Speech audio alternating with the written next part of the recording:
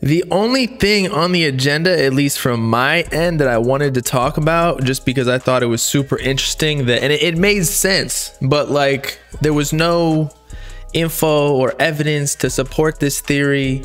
It wasn't even a theory, but just like it's common sense. So like Playboi Carti came up with Ian Connor, right? Or Ian Connor helped him by putting him on, because Ian Connor was already kind of like a streetwear legend. Maybe not legend at that point, but he was like up. And he helped out like what, Yachty and other people. I'm not too like informed on what Ian Connor has done, but I know that Ian Connor is part of the story of Playboi Carti. But I found out yesterday, and I posted this on Twitter and Instagram, was that he got 5% in Playboi Carti's career. Check this shit out.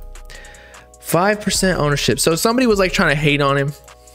And by the way, all the allegations and shit, we're not here to talk about that.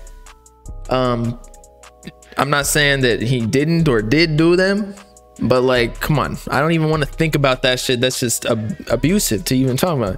But anyway, somebody commented like hating on him, saying throwback to when they were friends. Lol, Carti blew that dude away now, because we haven't heard from Ian Connor.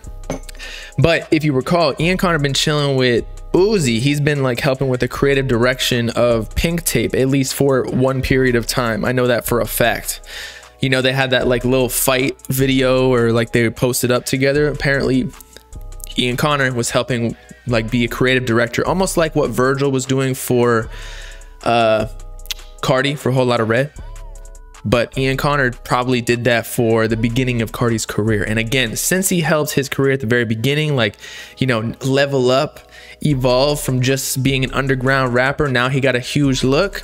It's like a finder's fee, essentially. Ian Connor, 5%. He's like, yo, I can put you on if you give me 5% of your career. Well, now, bro probably makes so much money just sitting back. Now, a lot of people are like, oh damn, this like, is this in perpetuity, meaning is this forever? I don't know. I think that maybe Ian Connor, since he was associated with like Og, ASAP crew, clan, group, whatever you want to call it,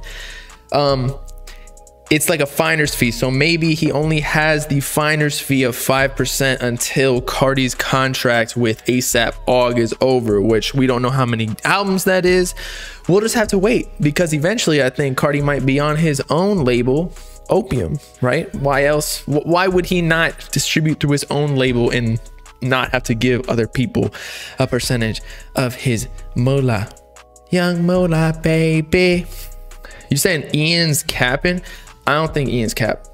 I think that early on in people's careers, like it's kind of like the Rice Gum and Aiden situation.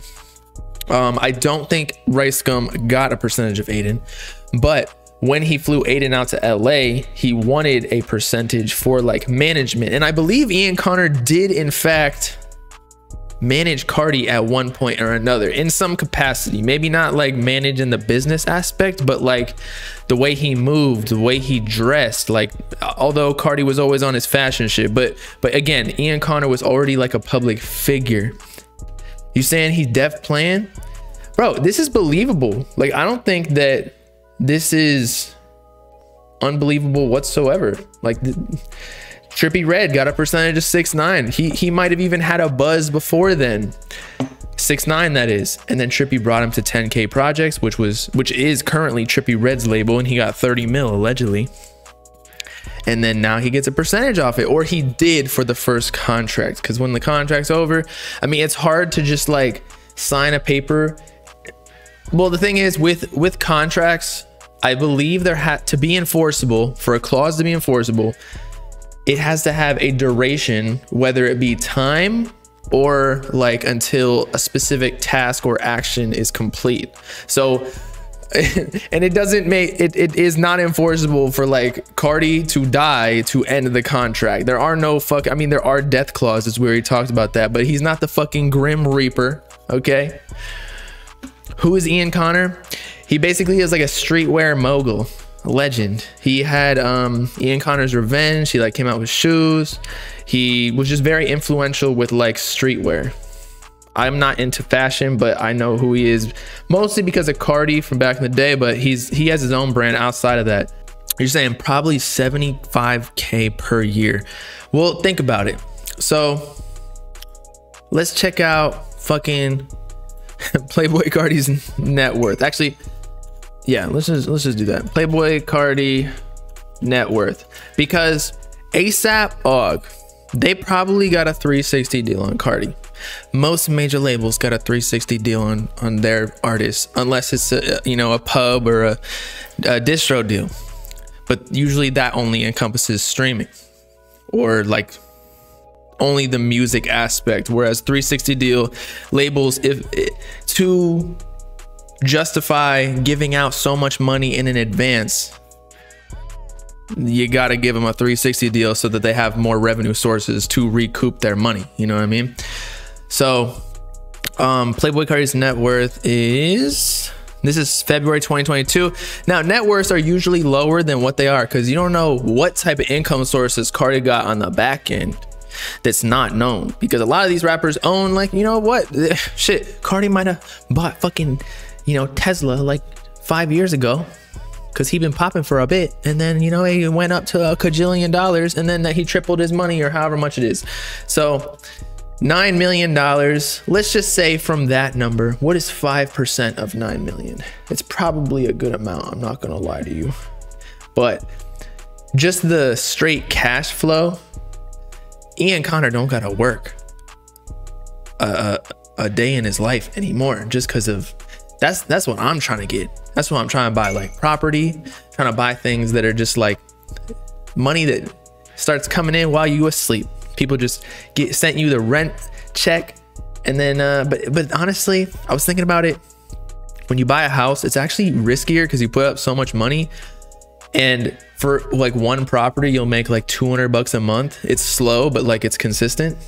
But like if I just drop music or drop videos, or I have my label, once it gets popping, it'll make way more than $200 a month. So why the fuck do people get so into real estate? It's because you can leverage more money in a mortgage. But regardless, 9 million times 0.05. So Ian Connor, and it's probably more than this, off Carti has made, let me go back to the full view, at least, I'd say at least 500K.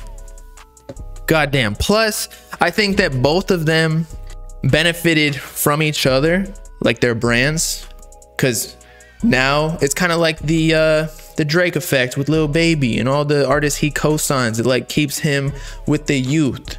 So Ian Connor had that status, but now that Carti has surpassed him in fame, at least in my eyes, because I'm more of a music guy, now Ian Connor like looks good. Like he put on a fucking prodigy that became a legend, right? But yeah, either way, $500,000 in, say, since 2016, or no, yeah, 2017 maybe is when Carti signed, or 2015, 2016, whenever it is. 500K again, when you don't have to do shit other than just co-sign someone, that's a bag. It's not like you gotta draw anything. You don't have to. Once you get a brand, it gets way easier. Even for like my YouTube stuff, I had to grind so hard at the beginning, but then like once you get momentum, it's so much easier. It's so much less stressful. It's 90K a year for 5 years, bro. That's crazy. 90K again, just not doing anything. You can just 90K, you can live off fucking 30K, 40K, depending on where you live. I know people that do that. 90K though, you can live really comfortably, especially if you're not doing anything. Although the way I see it, sometimes when you don't have a job and you're home all day, you tend to spend more money because you're bored. So you're like looking online, you see cool shit on Instagram or YouTube, and you're like, I want to buy that. I want to buy that. But while you're at work, you can't really spend money other than like on lunch. My first year out of college, I lived off of like 36K a year, and I was paying $1,300 in rent. I lived kind of in the hood of Miami, I'm not gonna lie, and it wasn't the greatest, but I got the job done. And I still invested some in my YouTube channel. That's when my first job. That's when I started my YouTube, because I was like, fuck this shit.